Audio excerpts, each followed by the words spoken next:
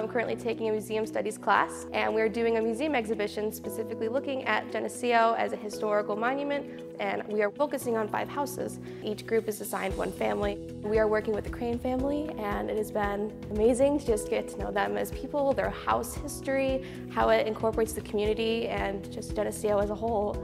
At the beginning of this project, we sat down with the owners and they told us about the house and what it means to them, and they gave us pictures, and overall we got a really good sense of what it means to them, and now we're doing our best to put together a panel for the exhibition that will hopefully make them proud.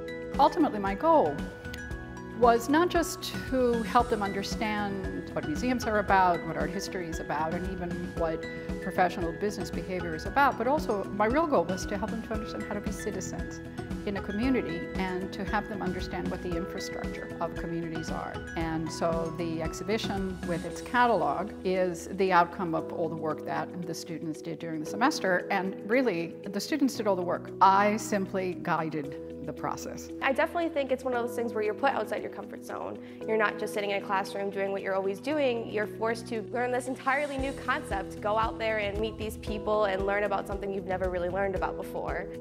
I think that's what makes it so exceptionally sentimental for me. I have an awful lot of history in this house, and the good and the bad, you cherish it all.